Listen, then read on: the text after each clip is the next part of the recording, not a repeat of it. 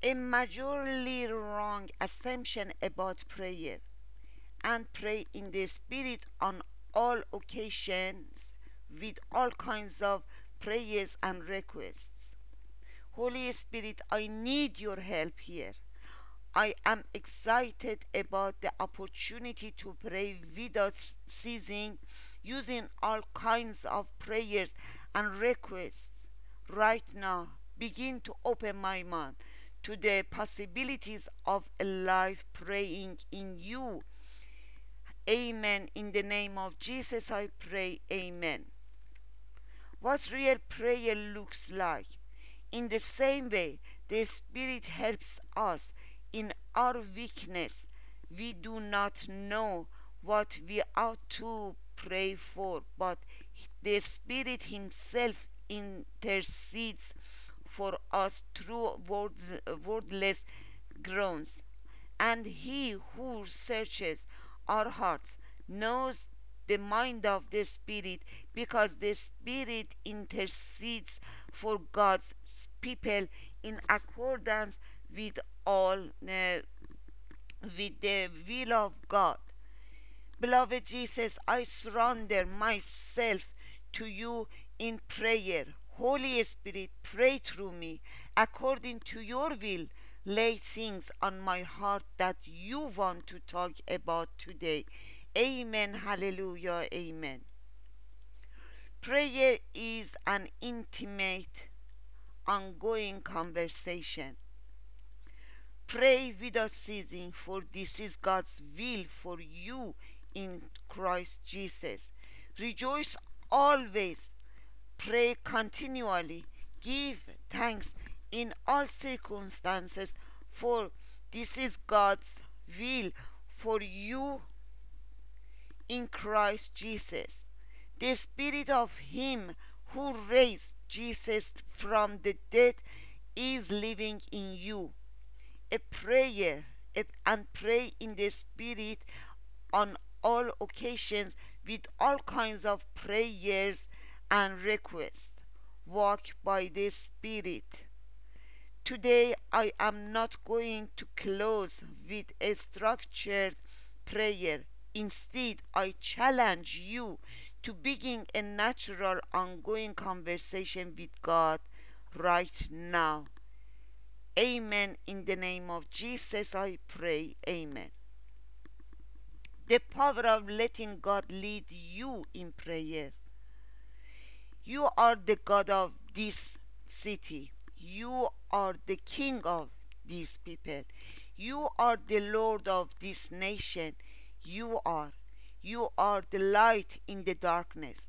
You are the hope to the hopeless. You are the peace to the restless. You are. For greater things have yet to come, and greater things are still to be done in this city. Holy Spirit, I am listening. As we walk together today, lead our conversation. Speak to me and pray through me with all kinds of prayer in all situations. In the name of Jesus I pray. Hallelujah. Amen. Amen. Giving out of your nothing.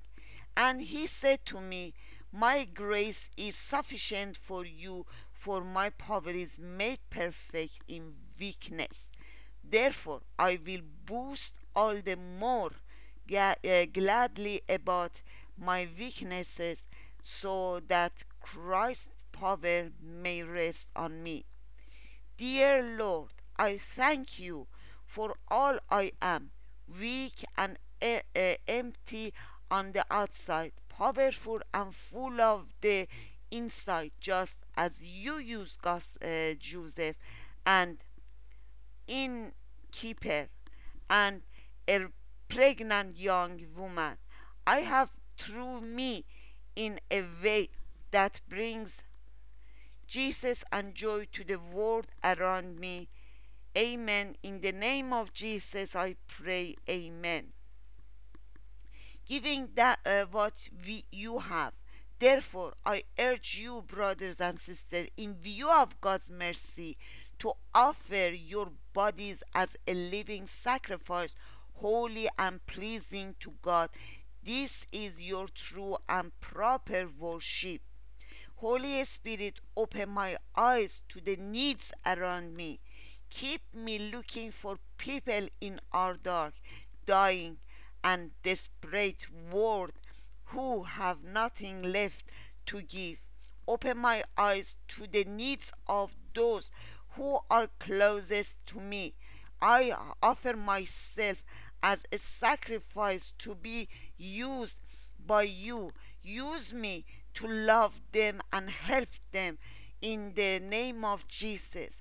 Help me to see that you loving them through me and are infinitely more valuable gift than anything money could buy.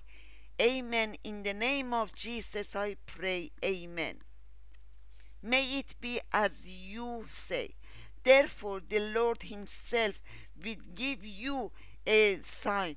The virgin will conceive and give birth to a son, and will call him Emmanuel. Do not be afraid, Mary. You have found favor with God. You will conceive and give birth to a son, and you are to call him Jesus. He will be great and will be called the Son of the Most High. I am the Lord's servant. Mary answered, may your word to me be fulfilled. Beloved Jesus, Lord, by the power of your Spirit, give me the faith and obedience of Mary. I truly have nothing to give this world other than what you are already planning to give through me. I am your servant. May it be so. Amen. Hallelujah. Amen.